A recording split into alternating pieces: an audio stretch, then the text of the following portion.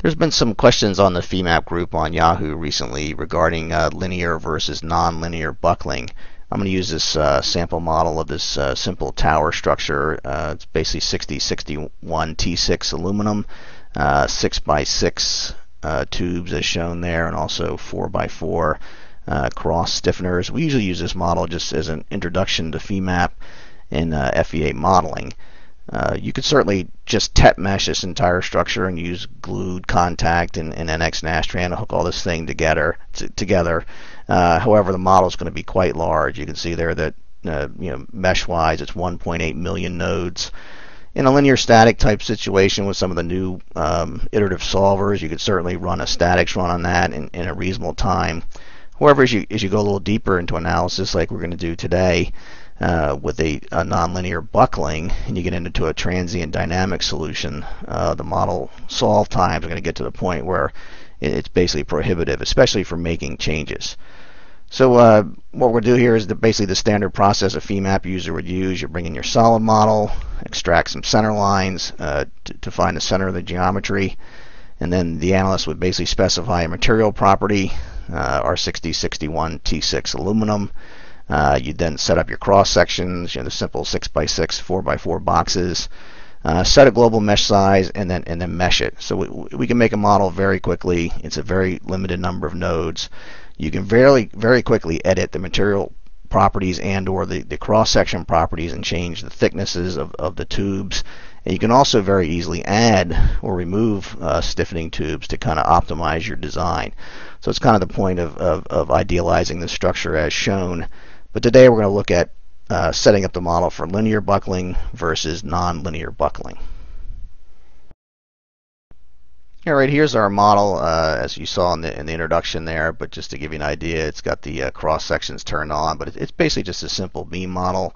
We've got a vertical or a downward force at the 4 corner nodes, and the bottom is constrained at the bottom there. So fairly simple model.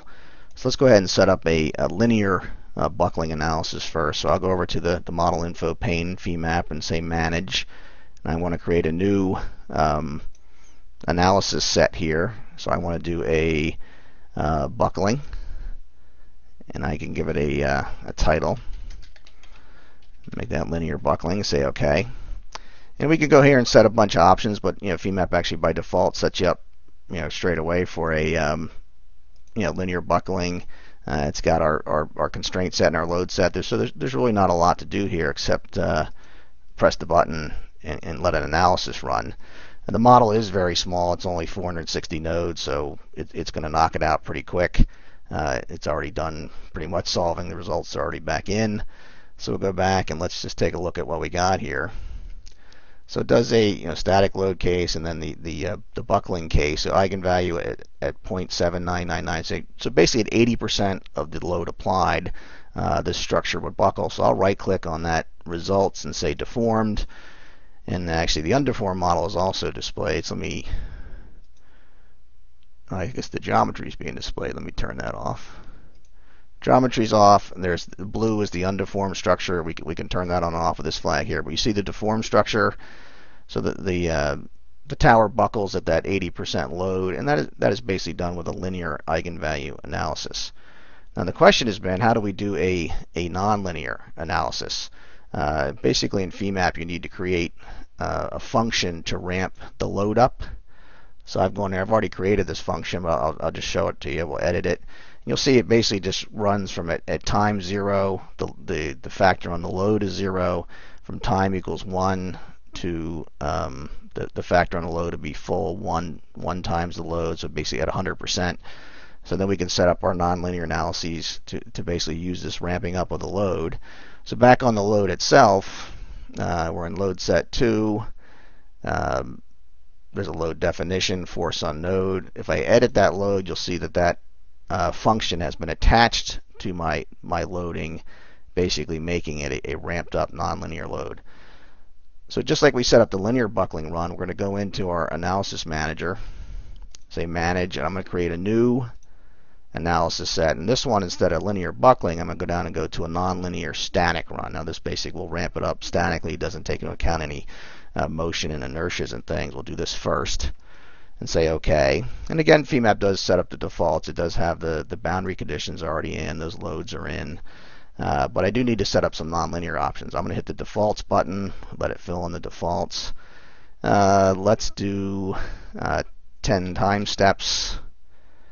We'll say max iterations per step at 25. And I do want intermediate output. That way I'll get the results in between, so we can kind of do a nice animation of it ramping up.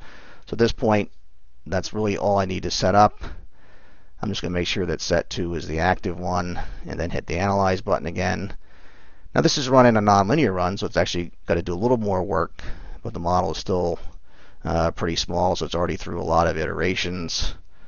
You also get load step conversions. And I think what happens here is it basically fails to converge once it gets to the buckling load. So we'll go ahead and read in those load steps, and we'll see that basically it starts iterating in, not a big deal in the linear region here, but it gets to the point where the model goes nonlinear, and that's when it basically fails to converge after that. So I'm going to use the shift key to pick all these result sets, and I can say do a multi-set animate, and we'll see actually, you can actually see the linear portion as it's still linear, and then it starts to go nonlinear. So it's kind of the difference between the linear buckling and the nonlinear buckling. And you can see it starts to happen right about the same point, but there is certainly the point after buckling where the thing is still carrying load. It's just displacing a lot more until it gets to a major failure when it fully buckles around this 84% of load. So the true failure or catastrophic buckling would happen a little bit higher than the linear analysis shows you. Just to give you an idea of this a little bit more, let's go into an XY plot. Node 129 is one of those corner nodes up there, and I can say, I'm just going to pull, we need a Z translation. So that's T3, and I can say show me from those load sets a plot of that nodal displacement. And you can see what happens here is that everything is linear up to a certain point around 80%, which is where the linear buckling tells you things go wrong. But then you really don't get to a major change in displacement until a little bit higher. So if I turn on the data points here, let's put on the pairs there, or I can put the values is good enough. Is that right? No, those are displacement. Let's put the full pair, data pair.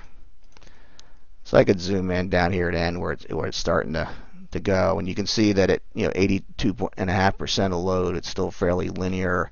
At 82.8 is when it really starts to drop off. So that kind of gives you a better idea of the true buckling behavior of this part.